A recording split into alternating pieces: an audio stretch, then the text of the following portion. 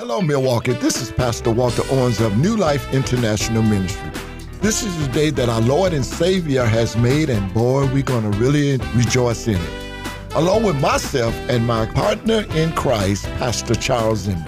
We welcome all our listeners to our weekly broadcast show, Focus 2020.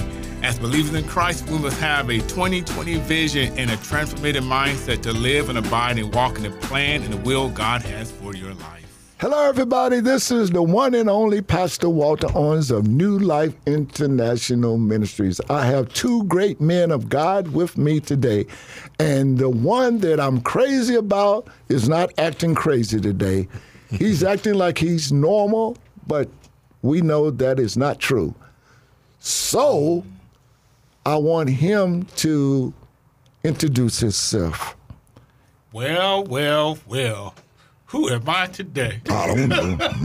I don't have the slightest I'm idea. Pastor Charles Embry. And introduce... A.K.A. Captain America. Pastor Cornell. Amen. Welcome back. Amen. I don't want to talk to the shieldless one. I left my shield. That's what I said. My shield was revoked. I made a mistake, so they took it. Amen. Our engineer, Justin, is looking at you out there. You see what we got to put up? I'm so glad that you are controlling this, because I know at times he don't have a slightest idea. How do you get a toy shield revoked? Man, let's go back. Amen. Hey, Amen. you know why? Because common, as we was talking about last week. The common sense. And that's your character. Yeah. Hey, again, welcome everybody to our weekly broadcast, Focus 2020, right here at Joy 1340 AM and 98.7 FM. And they can join us elsewhere. Where, Pastor? At joy1340am.com. Amen.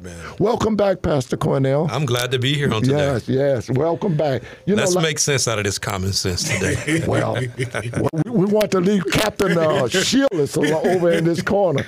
Amen. Are you ready? What's ringing? I don't know. I hear all kind of stuff going on. Somebody got some music playing.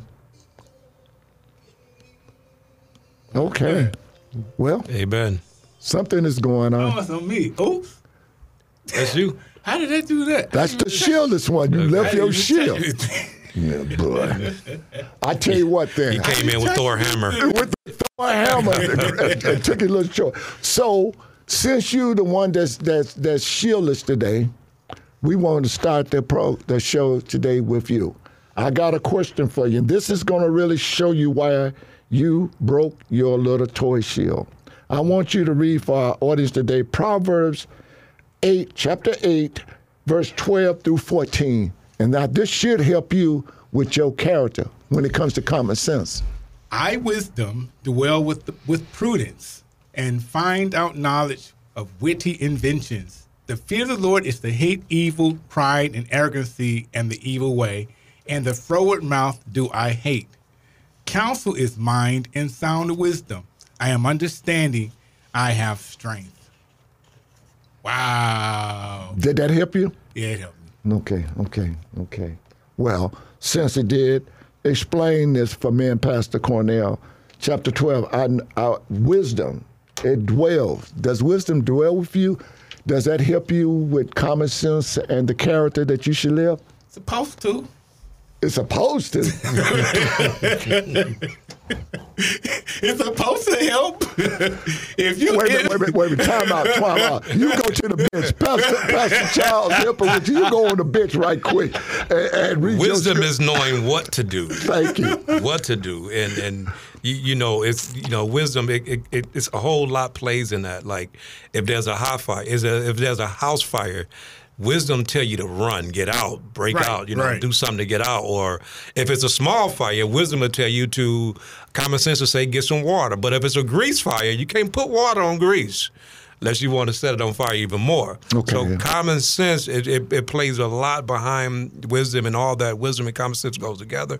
So wisdom will help you get out of a whole lot of stuff. Wisdom will help you build and make sense out of what you're building. You know, and to bring our listeners up to where we are and what we're speaking about today, from last week, we was talking about, does common sense matches your character?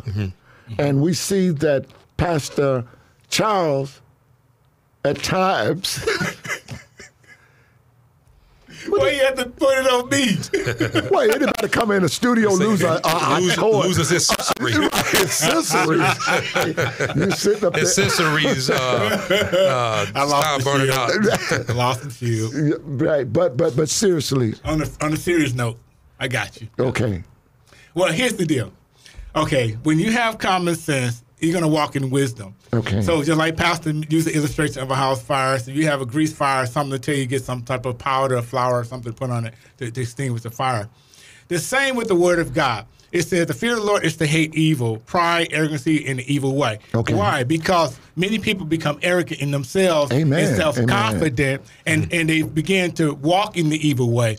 And wisdom would tell you, if I'm going to fear the Lord, it's not talking about being frightful of God. It's in the respect and reverence for God. It's to hate the evil way of the flesh. I love that, Pastor. I love that. Because the flesh is going to continue to keep you walking away from God in rebellion and stubbornness and haughtiness.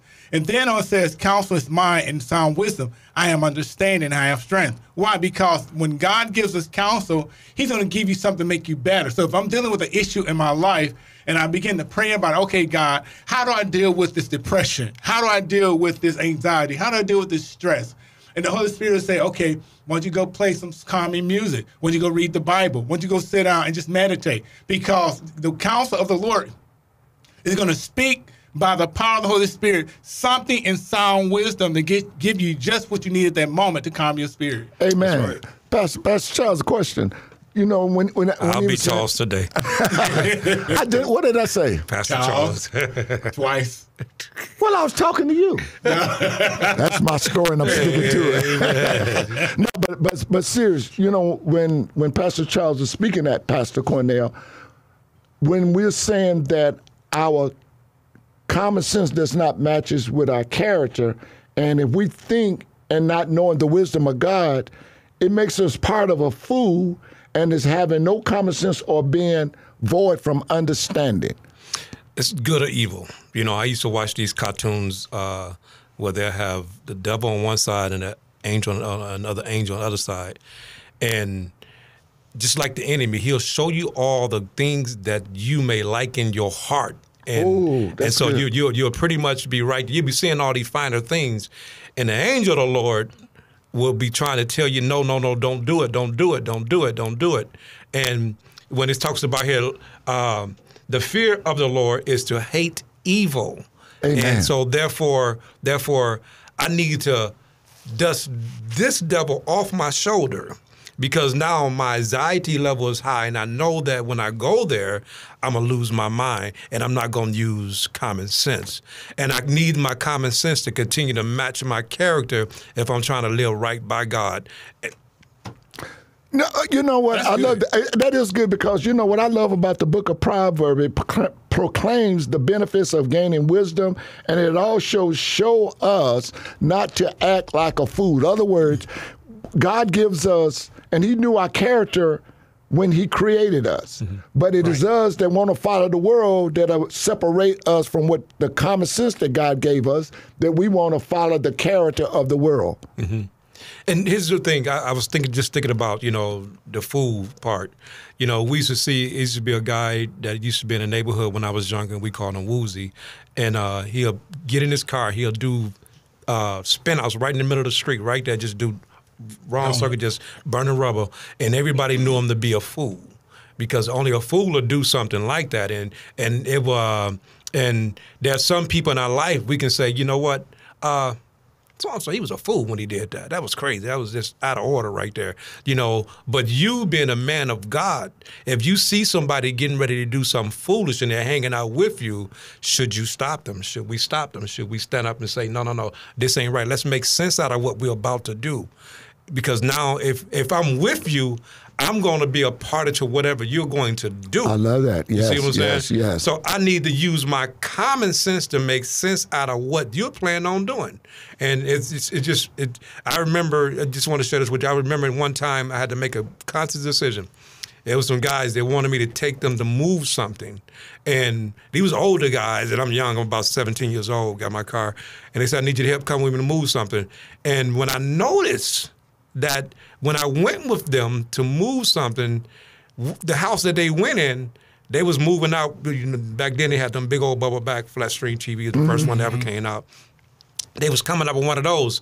And so I saw them do that, and I just took off. I said, no, I'm not. My common sense said, take off. Take off. Because if I would have stayed with them, I would be a part of it. Because I didn't know what they just said, take us here so we could pick up something.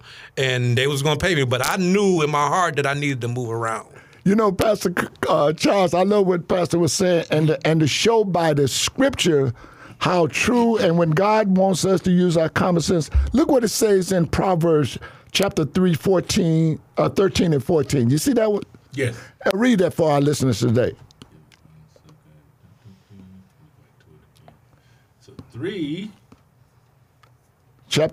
Proverbs 3, chapter 13, verse 13 and 14. It says what? Happy is the man that findeth wisdom, and the man that getteth understanding.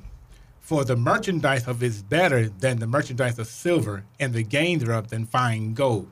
And what this is reference to is that wisdom will make you satisfied. Wisdom will give you joy.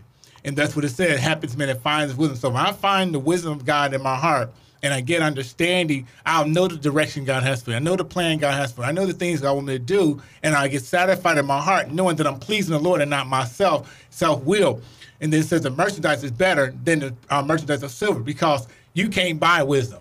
You can buy everything else that the world has to offer, but you cannot buy the wisdom and the counsel of God. I was thinking of something, too, when it talks about, when God says, in a froward mouth, he hate. A froward mouth is a person that complains all the time. It's a person, not only that moves in a direction from the will and the plan of God for them, because I want to complain so much myself out of the promise of God's blessings and favor on my life. So when God says he wants to do things in my life, I got so many negative things in my mind, I'm going to keep speaking all this negative stuff that God doesn't want me to speak. So I call myself to cause God to hate the thing I'm doing, but he loves the person. Hey, Pastor, let's take a quick break. Hey, I'm Pastor Walter Owens, along with my co-host, Pastor Charles Emery. You know, Pastor, I want to welcome all our listeners to join us for our weekly broadcast, which is Focus 2020, and they can find us where? At Joy 1340 AM and 98.7 FM every Thursday at 2:30 p.m. And what will they receive once they get here? They will receive a word from the Lord, and I guarantee you will be blessed. Amen. Amen. And you know, I like that, Pastor Charles Cornell. I'm getting ready to come to you because when he was saying that, I love what you were saying when you was a young man. And these older men asked you to do something with them, and you willingly went. But the character of God let you know that something was wrong, and you left. And that's what we want our listeners to know, is a lot of times we're going to be bombarded about people that we know, people we trust, people we love. They're going to bring things that are not of God. To influence. To influence you. But the wisdom of God will cause you to understand. I love that illustration you said when I remember the cartoons. The devil on one shoulder and the enemy. But God always speaks to you first. But then the devil wants to get louder. As you know, and when he gets louder, where's your direction? As we was talking about earlier last week, common sense doesn't match up with your character. But if you follow the devil, what character are you living? You know, one thing too, another point is that is your mouth lining up with the character of God? Pastor Cornell. It's your mouth. So it's what comes out your mouth. I mean, your power comes out your mouth. Life or death is in your tongue. And your character, whatever you speak out of your mouth, you got to know that a lot of times people say that's the first thing that comes to your mind. And you got to be careful what you say around certain people. Now, common sense is simply this right here. If I know that you have mental issues, and you have trigger points, common sense to me that I'm going to talk to you on your level. God going to meet you on your level. God going to talk to you so you can make common sense out of what God is trying to say to you. God ain't going to come to you and use words that you are not even capable of understanding. So that means that God going to talk to Charles on his level, Owens on your level, and me on my level. So and at the same time, we're going to make common sense out of it so we can live by example towards other people. So you want to live the life and the character of Christ. That's it. That's good. Because if your character is lined up with the life of Christ, then whose character are you following? And that's something we need to take a personal examination of in our own hearts to find out, am I finding wisdom or am I finding foolishness? Because it said a fool in his folly cannot even achieve wisdom. And then one thing I'm thinking about something, another scripture came to mind. It says, do not be hasty to become angry, for anger rests in the bosom of fools. So it's a lot of things in reference in Proverbs and in Ecclesiastes that talks about the behavior and the pattern that our lives should be exemplifying. And a lot of times the enemy, he'll cause you to get out of character because you get so stubborn and stuck on yourself to where you neglect the voice of God. I remember someone asked me, said, do God speak to me? Yes, he speaks all the time. We just ain't listening. You know, when God speaks, he speaks through his word. I said, when you get in the word of God and you get to study God's word and meditate on the word going to speak to you. That's the voice of God. You know, and it sounds like that our desire when we get out of the character of God, our desire is that we want instant gratification because the enemy is making more common sense to us. As I was saying a few weeks ago, it's like that man in the mirror. And if somebody talks about you all as pastor, well, this pastor doing this, he's not doing that there. He should do this here. I don't want to be at his church because he's not letting me do this and do that. Well, the only reason you see something negative in the pastor is because he's holding that mirror. And what you look in the mirror is a reflection of yourself. And the only way I can say anything negative about the characters of you all is the common sense that I'm using because I want that instant gratification. I want to be like you, but I don't want to have to go through the process. Come on now, come on. Yeah, I don't want to go through the process. And common sense should, like the discernment of your spirit. I can discern your spirit, what's going on. Like, I can, know it's like you're a man of God. Right away when I first met you, I had the spirit of discernment. I was able to know that. So common sense told me that you were a man of God. Amen. And so Amen. At the same time, so I'm using that common sense. Now I can talk and communicate with you on this level right here. When we first drove together, we didn't dabble about this, that, or the other. We dabbled about the Lord. Amen. About Amen. the Lord. Amen. And that makes a whole lot of sense. And I say this to say this, that you meet people and you get to know people and you'll find out their character just in a few minutes if you really focus, because you'll be able to discern their spirit and their character at the same time. So if you're talking to me all cool and nice, we're talking about the word, and I'm riding down the road with you, get on the phone, you cut somebody out, I'm like, oh, wait a minute. That ain't the same. Right. That ain't the same person. That character. Let me just back up. Wait a minute. Hold up. Wait a minute. And I think thank you for saying that, Pastor Cornell, because that's the blessing that the Lord has given us to name this broadcast Focus 2020. Keep your focus on God, but 2020 is that perfect vision, and that's where we have to live. We got to make sure that our common sense matches up with the character that we want to live in. A lot of people, it's hard for them to do that because they're afraid. They want to continually living in the way the world lives. And it's so sad that we can look around the world today. Look how much destruction is going on. Look how much hatred it is. It's because I want this territory. I want to change the way you live, take you out of your character and do what I say. And that's the problem, that people are following what the world is doing, because what God said, he said, the world, they only hear the world, they're going to follow the world, but he said you and I are foreigners in this land. In other words, you're in this world, but you're not of this world. So how would you share, pastors, I want you all to take a moment and explain to people that you come in contact with, by the word of God, how would you help them, not tell them, but how would you help them to find their true identity? My thing is right here is that my walk is going to show you Amen. who I am. Amen.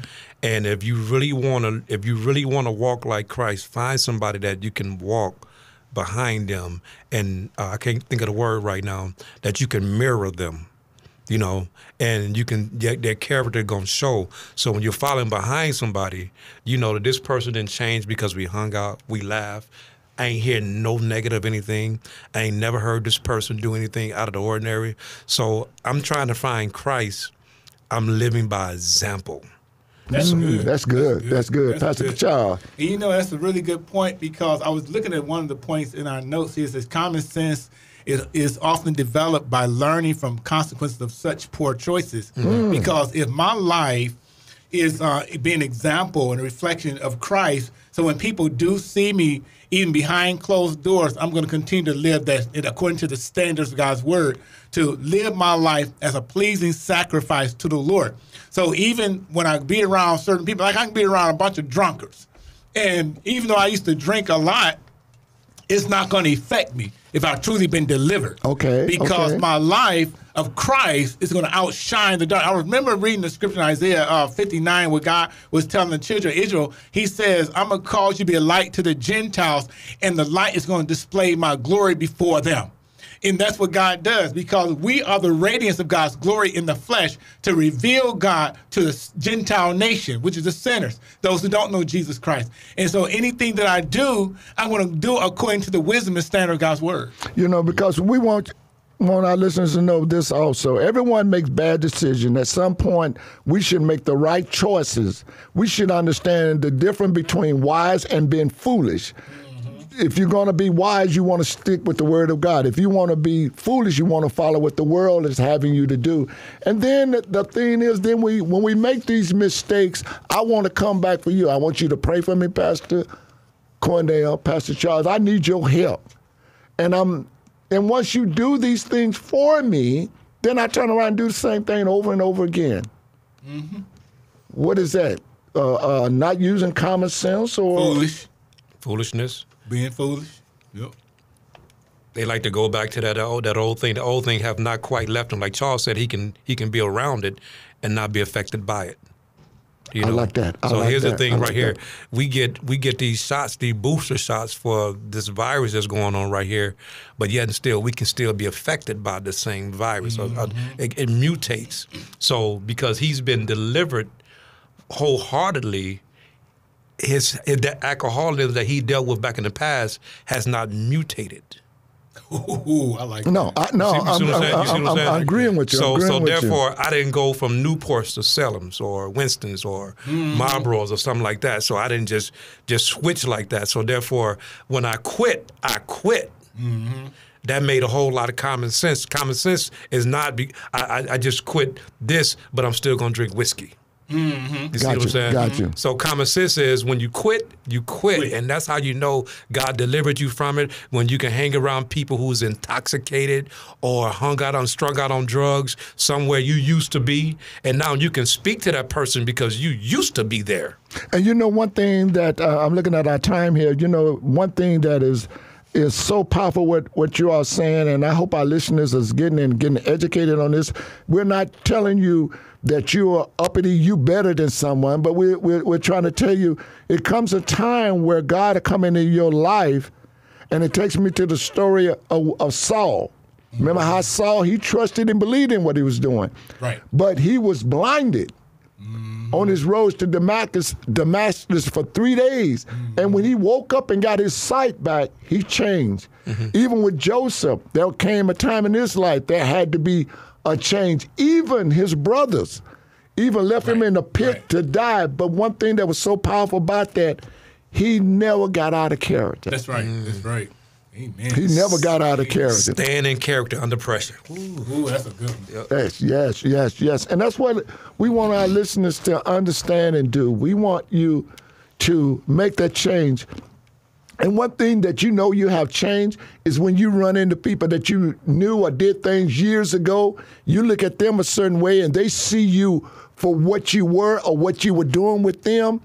And like I said, I have ran into many people years ago, and they say, "Oh man, you still look the same. You look good, but there's something different about you." And I think the Lord, that God is shining through me, and I hope before I leave them that day that I could give them a encouraging word that they would take that and live by it. Mm-hmm. It's just like your transformation should match your character. Amen. Amen. Well, you know, pastors, we sure thank you for being with us today. It's getting to be that time. Captain No Shield, we want you to give us a word. No, I don't want you to give us a word of courage. I want you to pray for us. Captain Cornell, you give us a word of courage because No Shield will be out there. You call him Captain Cornell, too? I'll be Captain. That's Captain. Oh!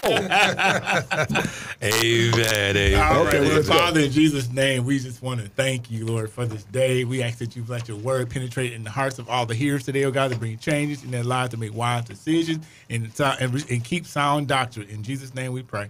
Amen. Be encouraged this week that's coming up that no matter what you go through, use common sense to make the decision. And God will never fail you. God will always be with you, always, even until the end of time. That's it. And next week, I want y'all to just join us. And once again, I just want to thank all of you all for watching us and being with us here, right? Joy 1340 AM and 98.7 FM for our weekly broadcast is what? Focus 2020. God bless you. Till next week. Shalom. Hey, I'm Pastor Walter Owens, along with my co-host. Pastor Charles Emery. You know, Pastor, I want to welcome all our listeners to join us for our weekly broadcast, which is Focus 2020, and they can find us where? At Joy 1340 AM and 98.7 FM every Thursday at 2:30 p.m. And what will they receive once they get here? They will receive a word from the Lord, and I guarantee you will be blessed. Amen.